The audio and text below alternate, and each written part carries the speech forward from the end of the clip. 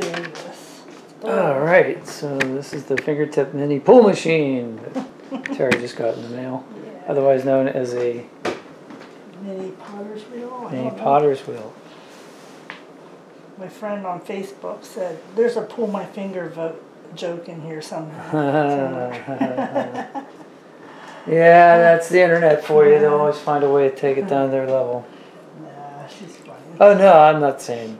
Somebody would have come up with that. Yeah. So this machine is totally cool because you can do right-handed or left-handed. So this is right-handed down, and then you can adjust your speed with the knob. I find that fast is good in the beginning because this can't take a lot of pressure, or you can actually make the wheel stop. See, I can actually slow the wheel down with the force of my fingers. And this clay is a little teeny bit hard, but as we get going with it, you can make that clay softer by adding water, and we can slow it down when it's time to do like delicate work. So it just takes a soft touch. So I already did one little piece, and now I'm going to do another little piece. I'm going to bring this down, but I'm going to do it slowly so I'm not hard on the motor. Like I said, this isn't like a potter's wheel with a super strong motor. However, I think if I research and figure it out, I can actually build one of these. You know, you just need like a little motor with a spinning gear on it. And I can also rig up my potter's wheel to do really small stuff if I wanted to. My life-size potter's wheel. Okay, so I just centered that to a certain point and brought it down. Now I'm going to put a hole in it with my fingertip.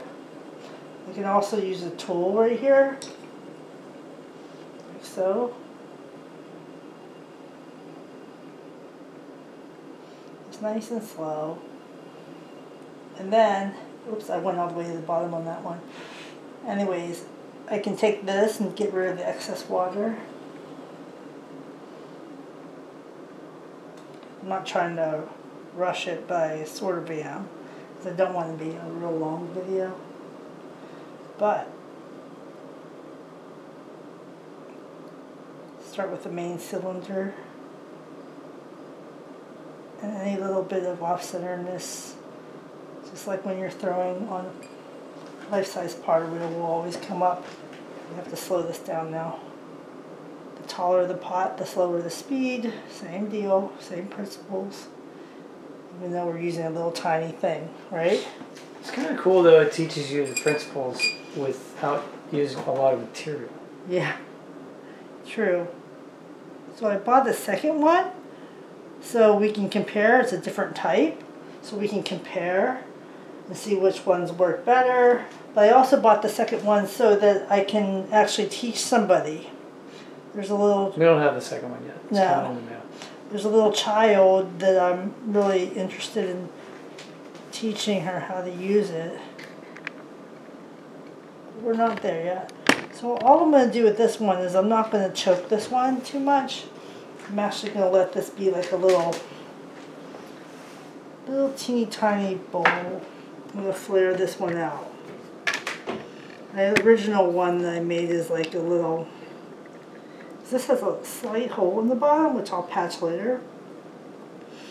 Now, check this out. I'm going to take this wooden stick tool that is life size, and I'm going to go in just like I would on a big pot, okay, and just take away that. See how I can stop the wheel? So I have to go kind of slow, so I don't want to stop it. So I'll speed this up a little bit. Try to take away the extra. Extra. Just at the base. Now, I did this before. You can still do this, but again, you'll stop the wheel if you push too hard. So, I'm just going to take away some of it. Some of the extra stuff. Does it work better if it's slower? Oh, you can do it from the inside. Yeah, the outside, yeah. I don't think it works better if it's slower. Hmm.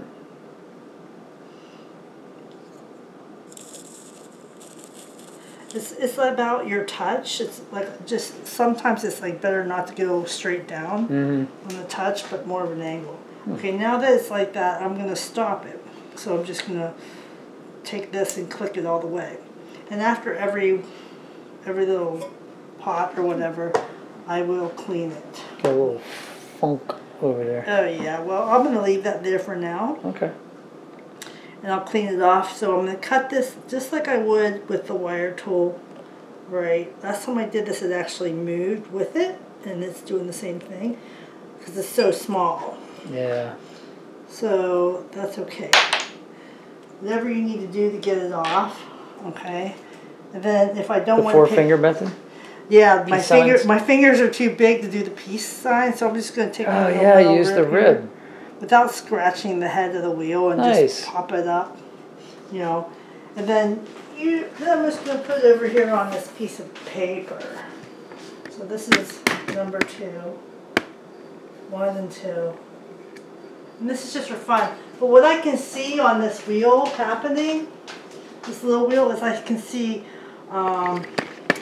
little vessels like those that maybe could hold something, be functional, but you can make solid vessels that aren't functional. The little Hershey's Kiss. You could make like like jewelry, spinning tops, game pieces, anything that's round. You can use this as kind of like a lathe kind of thing. But the only thing is that I'm noticing is you have to have like a gentle touch. You just have to have a gentle touch with this. This has 23 RPMs. And the one that I have coming is a little bit larger, but it says it only has 300 or something. Well, actually it didn't say. It just says low to moderate speed. But I believe it's also left-handed or right-handed. But it's a little bit bigger. The machine is more square and the head is bigger, so we'll compare the two. Is it about the same price? Yes. The next one we are getting is $57. This one was $50. Cool. But the next one we're getting has more tools with it, more small tools for trimming and scraping, like a lathe. It has more nice carving tools. All right. Okay, so would you like to try it, Patrick?